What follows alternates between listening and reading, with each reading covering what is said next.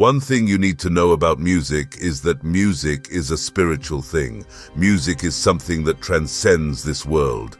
Music is something that transcends the barrier of language. Music has the power to touch the very bottom of your soul. Music has the power to move your spirit. Music has the power to pull people together and even tear them apart.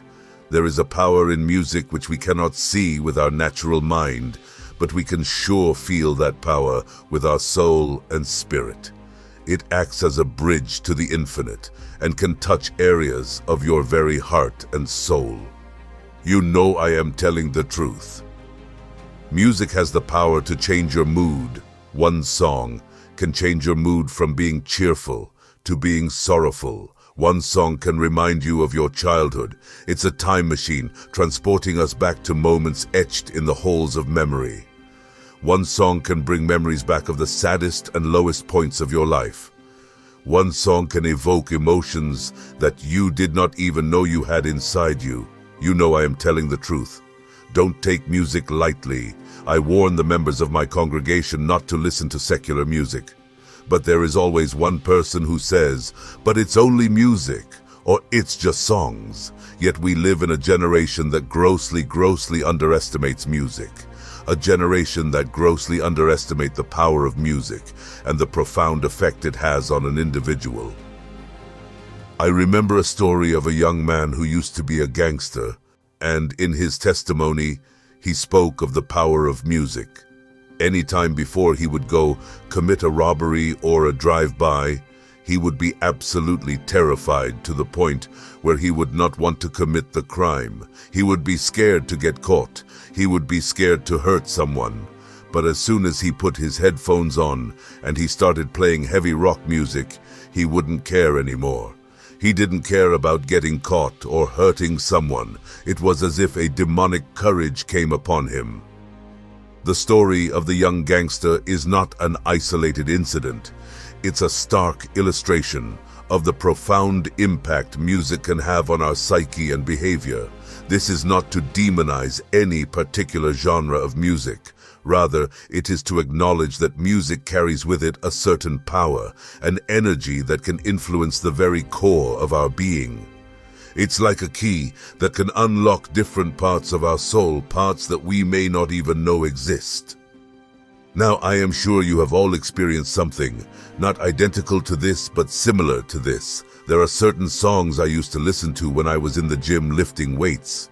And I don't know what it was about those songs, but when I heard these songs, I could go just a little harder or lift weights just a little bit heavier.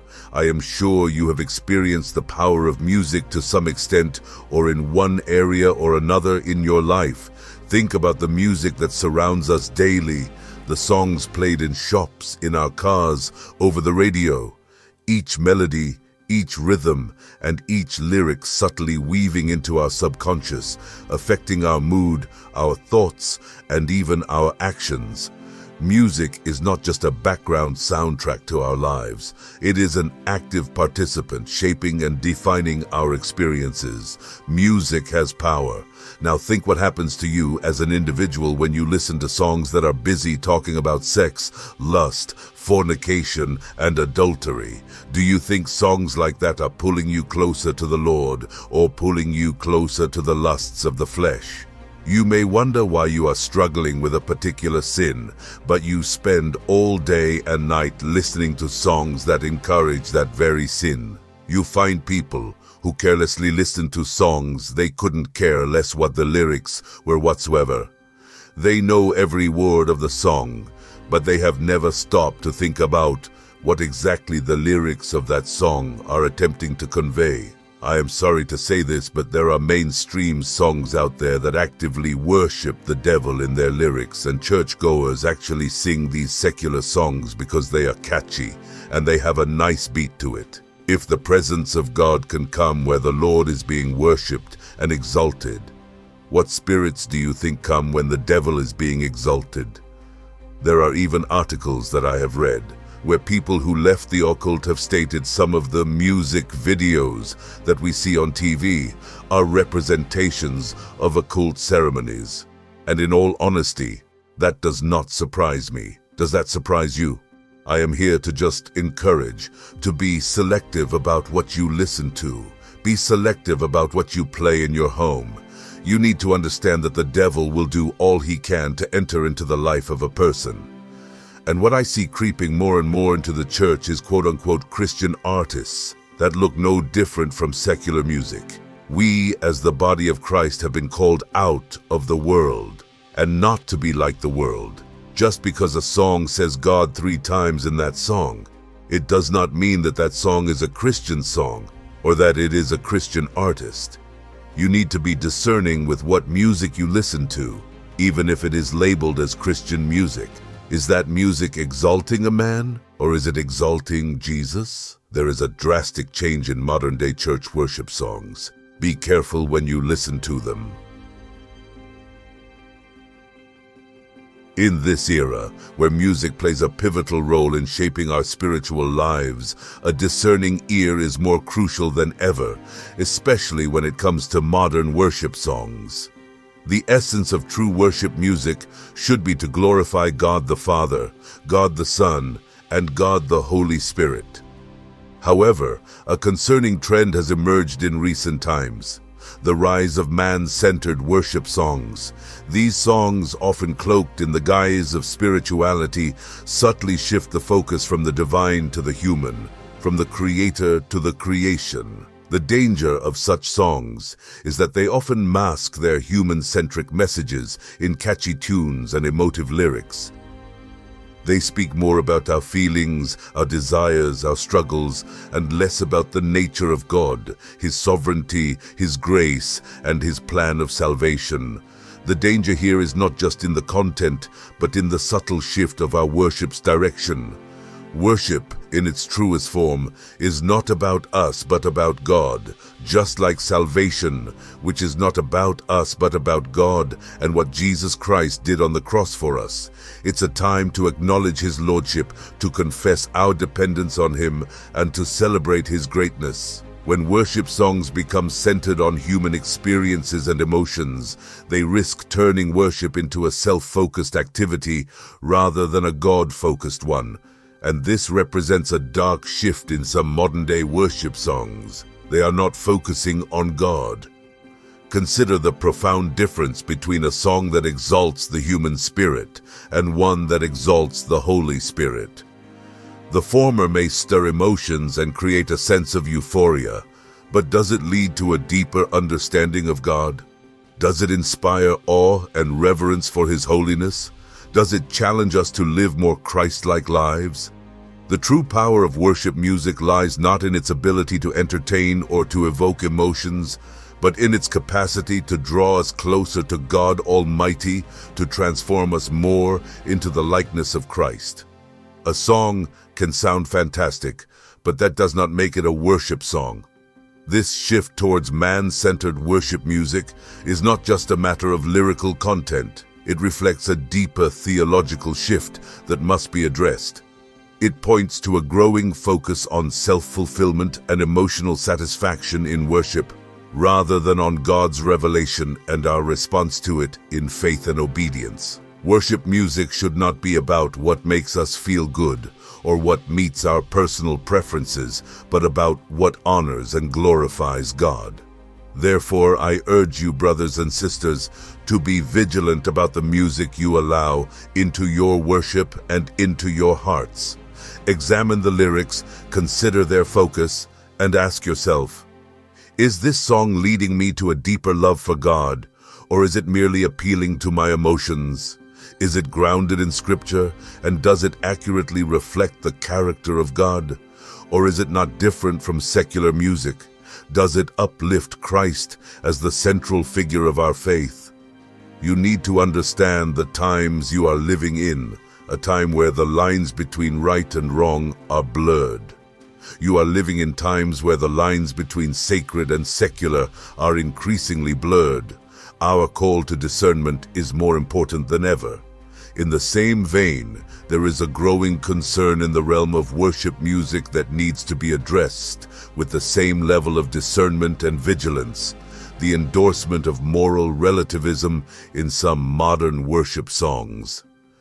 This trend is alarming, as it stands in stark contrast to the absolute moral truths upheld in biblical Christianity.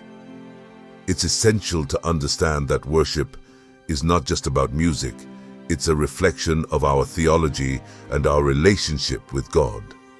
Worship songs that implicitly or explicitly endorse a relativistic approach to morality subtly erode the foundational truths of the Christian faith. These songs, often wrapped in appealing melodies and emotional lyrics, may seem harmless. However, they can insidiously promote a worldview where moral biblical absolutes are replaced by subjective interpretations. This is dangerous because it leads believers away from the unchanging truths of Scripture and towards a more human-centered, feel-good theology. Moreover, the lifestyle and beliefs of some worship artists themselves can sometimes directly oppose the teachings of the Bible. Their personal stances on issues of sin and morality often seep into their music, creating a blurred line between biblical truth and personal opinion. When the messenger's life is at odds with the message of the gospel, it raises a red flag about the spiritual integrity and the theological soundness of their songs. This problem is compounded when these songs, with their blurred messages about sin and morality, are brought into our churches and our homes. They not only influence individual believers, but also shape the collective theology of the congregation. When worship songs fail to clearly uphold biblical morality, they do not just fail as music, they fail in guiding believers in their spiritual journey. As followers of Christ, we must be vigilant and discerning about the worship music we engage with. It's not enough for a song to simply sound good or feel emotionally uplifting. We must delve deeper and ask, do the lyrics of this song align with the teachings of the Bible? Do they uphold the sanctity of God's moral absolutes? Are they leading us closer to God, or subtly pulling us away under the guise of spirituality? This discernment is crucial in a time where the lines between right and wrong, sacred and secular, are increasingly blurred. We are called to be in the world, but not of it. And this includes our choices in worship music. Let us be mindful that every song we sing in worship is not just a melody, but a proclamation of our beliefs and values. We must ensure that these songs glorify God, not just in their sound, but in their substance, aligning with the truth of the gospel and the moral absolutes it upholds. There is a great supernatural power behind music. Whether you believe it or not, every form of music you hear has a spiritual influence. Music stems from the realm of the spirit, and that is why it has such a great influence on the heart of human beings. Come, don't be ignorant to this. Just look at how one song can make you feel.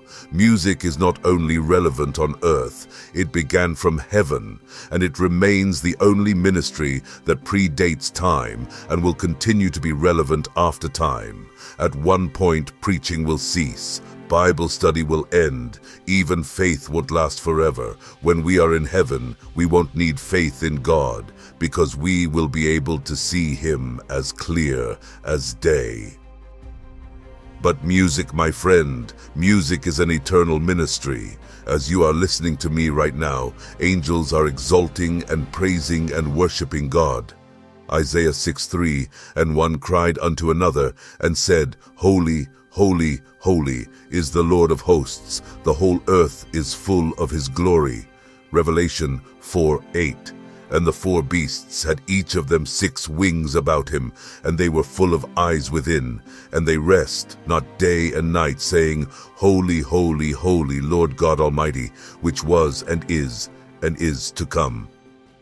Music is a powerful thing. In conclusion, as we navigate through the vast array of worship music available today, let's be intentional in choosing songs that truly honor God. Songs that not only exalt Him with our lips, but also align with His unchanging truths in their lyrics. Let our worship be a reflection of our unwavering commitment to the absolute moral truths of Scripture. standing firm against the tide of moral relativism.